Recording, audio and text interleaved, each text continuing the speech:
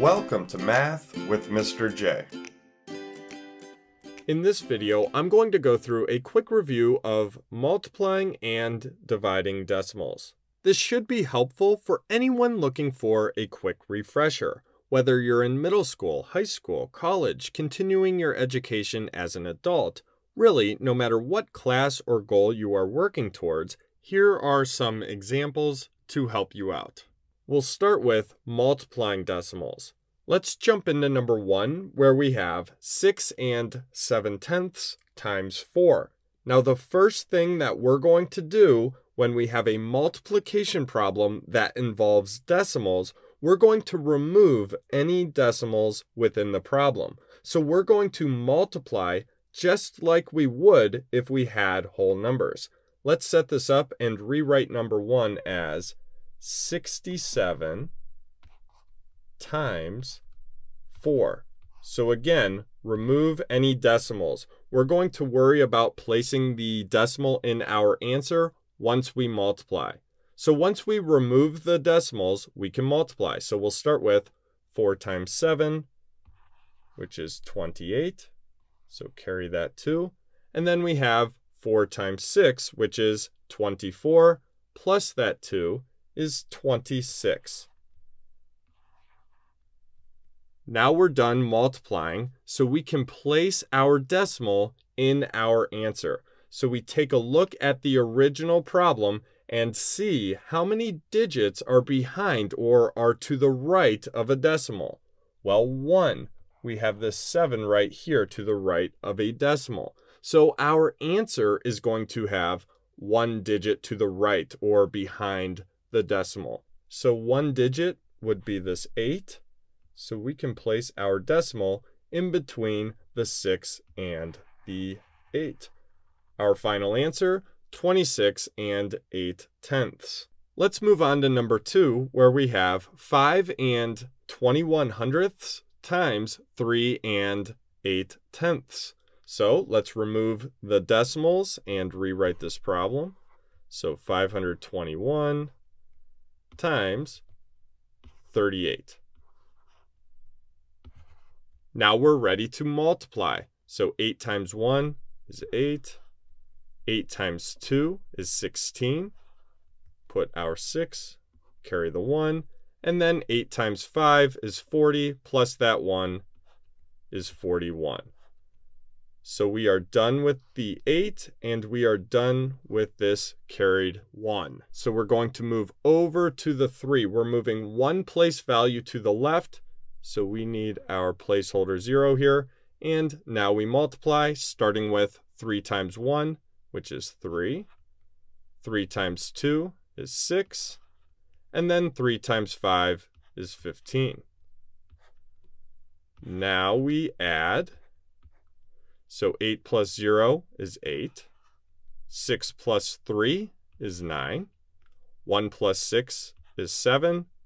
4 plus 5 is 9. And then we have a 1. So once we get to this point, we look at our original problem and see how many digits are to the right or are behind a decimal.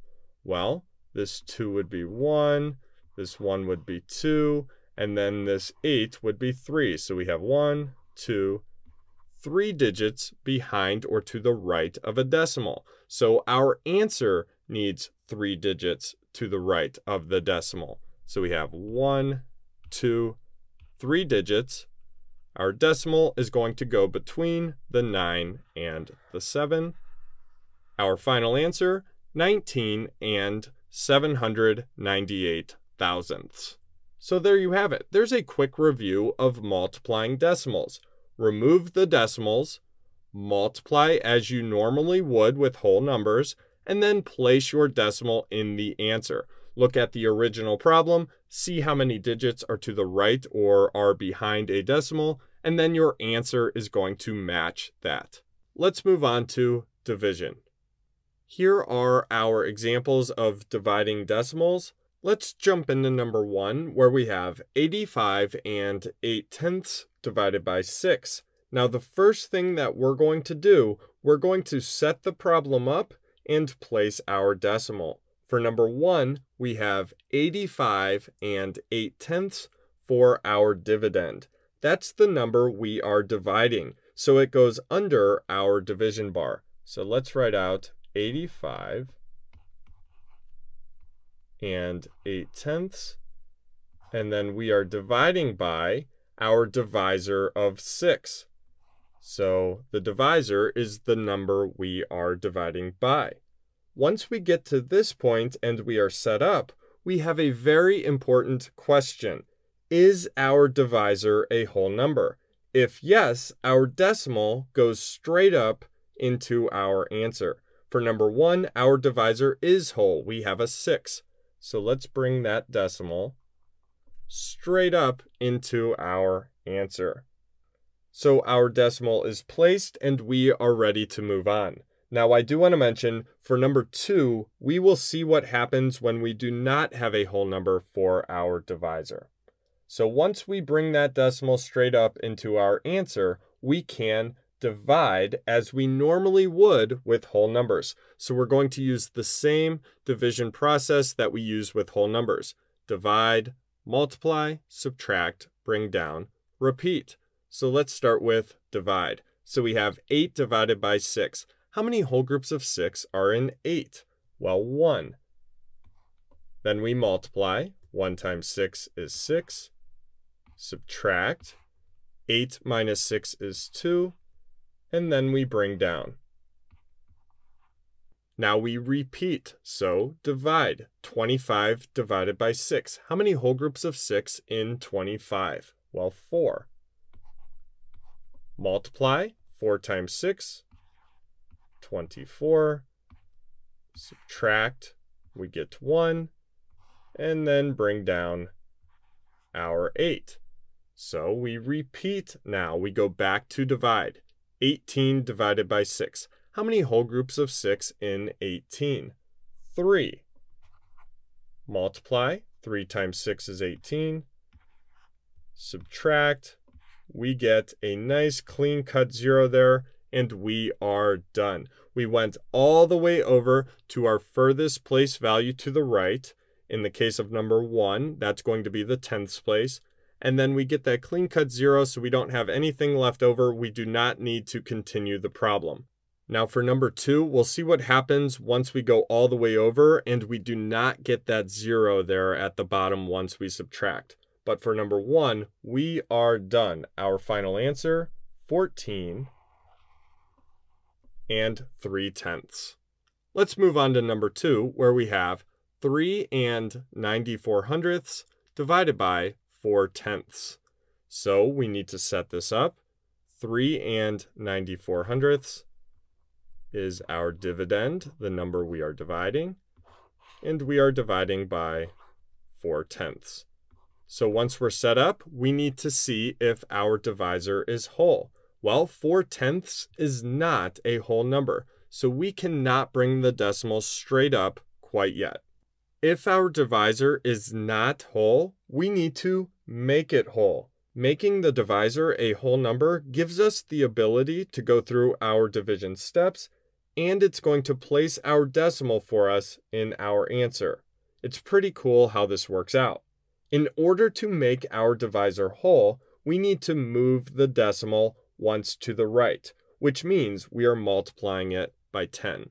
So let's move this decimal once to the right. Now, in order to keep this problem balanced, whatever we do to the outside, the divisor, we must do to the inside, the dividend. Again, this keeps the problem balanced and equivalent.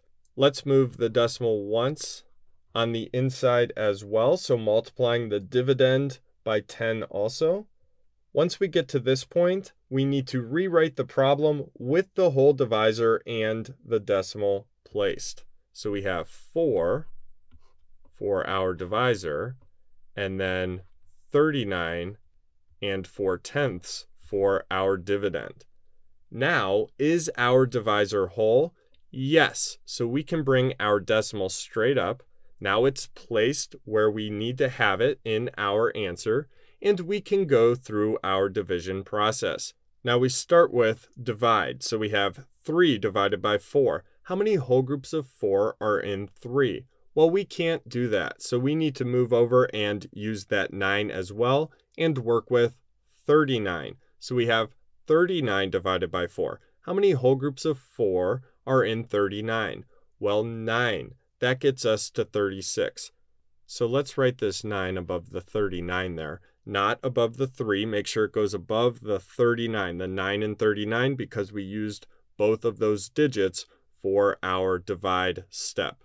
Now we multiply. So 9 times 4, 36. Subtract, we get 3. Then we bring down and repeat. So we have 34 divided by 4. How many whole groups of 4 in 34? Well, 8. That gets us to 32. So 8 times 4, 32. Subtract, we have 2. Now we went all the way over to the furthest place to the right, but we do not have a 0 at the end there once we subtracted.